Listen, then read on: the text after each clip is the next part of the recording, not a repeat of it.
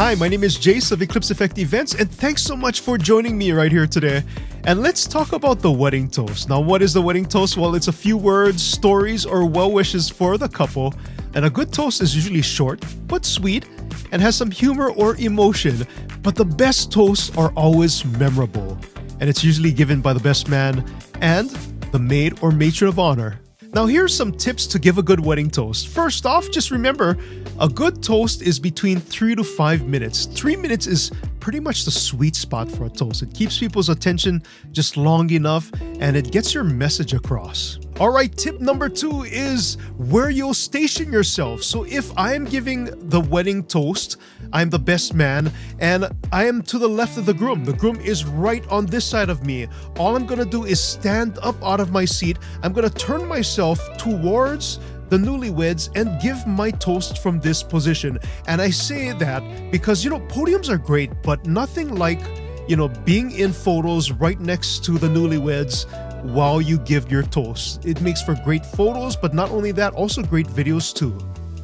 And the final piece of advice is, if you're not a great public speaker, it's more than acceptable to just look at the newlyweds while you give your wedding toast. Because in the last step, we just mentioned to just stand up out of your seat. So you're going to be right next to the newlyweds. So you can just turn your body and just look at them directly while you are giving the wedding toast. Because this is a wedding toast. This is a toast to the couple and not a speech to the crowd. And most of the time, I'll use the term wedding toast. I'll seldomly ever use the word wedding speech. And that's because, when you think of a speech, mentally, it kind of does something to you that's different from when you use the term toast. When you think about a speech, it's kind of like something that's more formal, something more professional.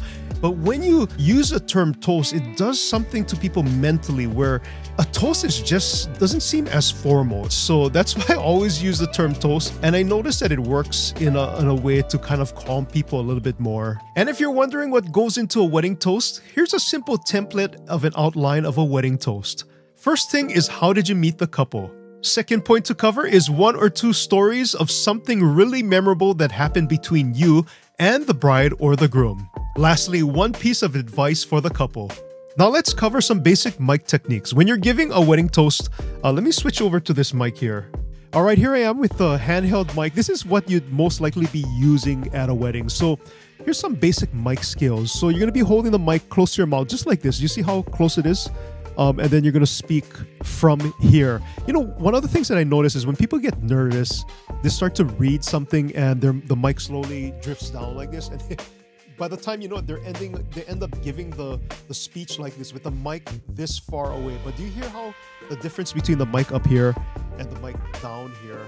Because if the mic is down here and the sound guy has to compensate for the mic being so far away from your mouth, he starts to turn up the volume, and that's when you start to have feedback. So what I always tell people is, if you're holding the mic and you're speaking through the mic and it starts to get softer, that means the mic is getting farther and farther away from your mouth. So make sure you always hold the mic up to your mouth, just like this. Well, hopefully this advice will help you, especially if you'll be giving a toast sometime in the future.